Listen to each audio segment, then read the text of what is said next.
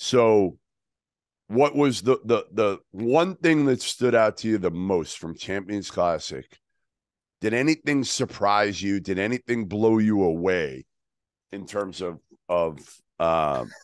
yeah, a little too much light coming The in. light is just Probably a hurting good thing. those Less light hungover might be eyes. better for me right Those now. hungover eyes are struggling. Yes. You know what? And I don't want this to take away from what Michigan State did. Yeah. Because they hung in there and they made plays, Yep. and in double overtime, they made some. Joey Hauser was great. Marty Sissoko is like a different freaking player. I cannot fathom it. He was a dude that would come in and foul 4 times and be a big that you were like, he has no control of his body. He's just you thought he was going to transfer to Western Michigan. He's just fouling the hell out of everybody. Yeah. And now he's fluid running the floor. He's catching lobs. He's making post moves. It's like Tom Izzo said that he'd gotten way better, and everybody's like, yeah, okay. Right. Shit, he did. Yeah. So that's not my main takeaway. And I don't mean this in any way to take away from Michigan State, but I was shocked at the lack of execution by Kentucky late. The inbounds play. You weren't the only one. The first Malik Hall slip to force overtime. Oscar Tshiebwe is above every player. Right. Why? It's a good read, but it's the only read. I mean, you have to go there because the defense is so abysmal. Yeah.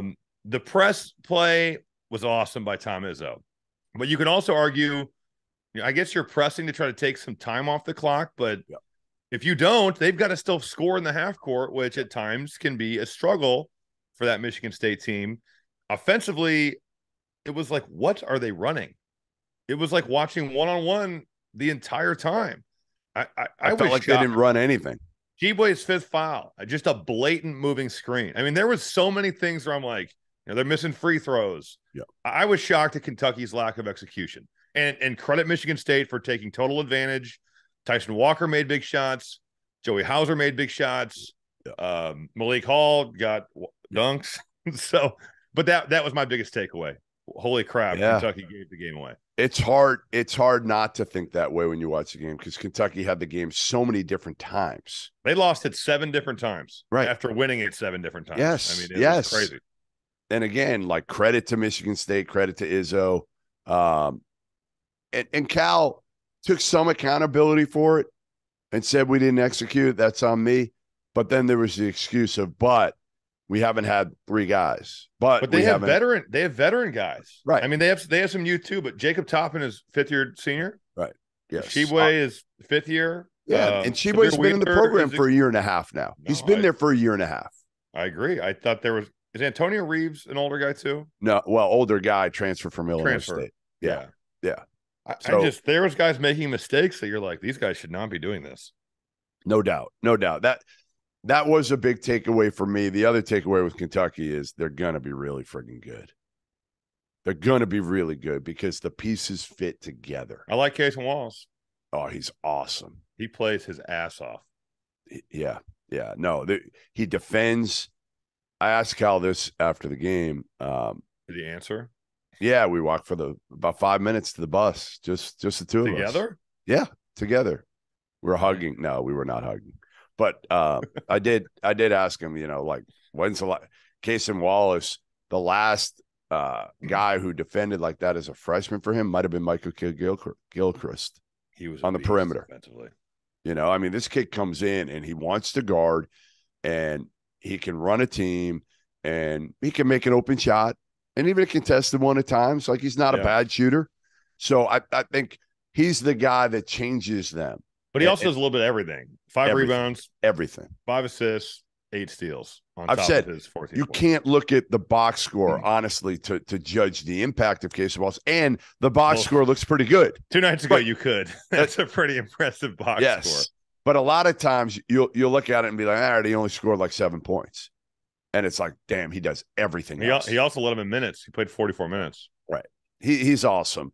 And they've got shooters, and the shooters, those 2 shooters didn't make shots. C.J. Frederick and Antonio Reeves didn't really make shots. 1 for 7 and 2 for 7. Right. Where Joey Hauser did. Joey Hauser kept him in the game. And there have been these rumblings out of East Lansing that he has been maybe their best player throughout the fall.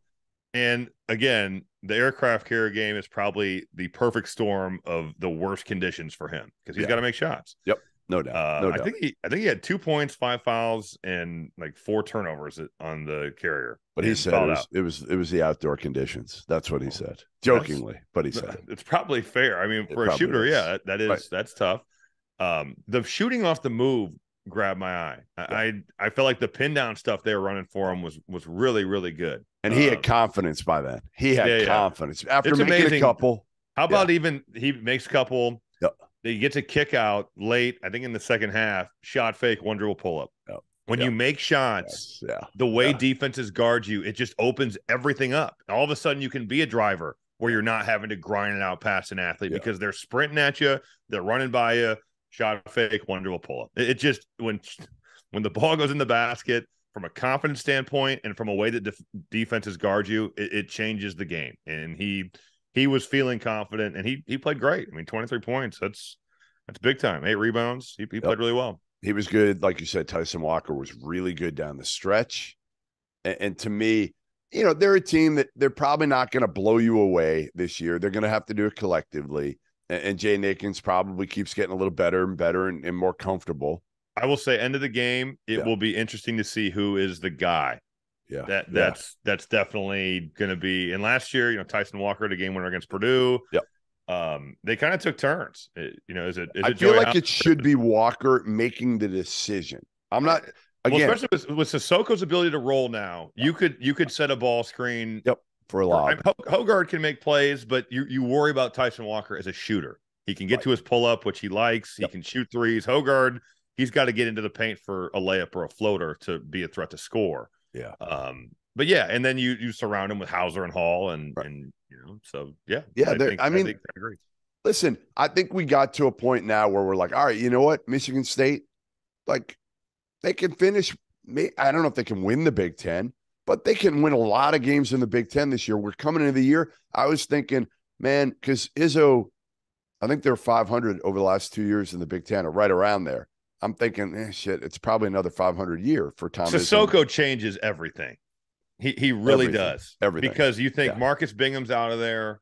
Who is playing center? And you're like Sissoko or Jackson Kohler or one of the other freshmen. That's not going to, get it done. And now I'm all, that's fine.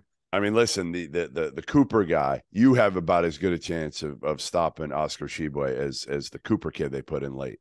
Here's the thing about me and Oscar, if we went up together, he's got to guard me too. So I'll just take him on the perimeter, and threes are better than twos. You think so? Although he defended at times really well. He did. Oscar's got, I mean, listen, he made like a 17-footer.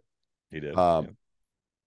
At one possession late, it was late, and he should have gotten the ball and tried to score on the post, and he faded away.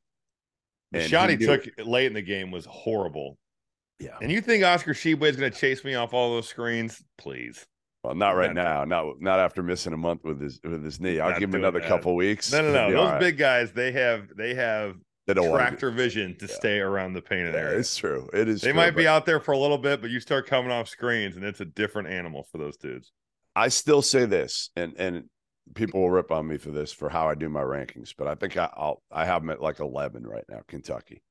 I think they will be. You can't. I mean, that's fine because you cannot overreact to one game. Right. I was disappointed in them, but they come out and they're going to play a schedule that gives them opportunity against plenty of good people, and they could look totally different. They got Gonzaga Sunday. They've got Gonzaga Sunday. Totally. How big is that game? Gonzaga could blow them out, or Kentucky could blow Gonzaga out, and now we feel totally different about Kentucky or the Zags.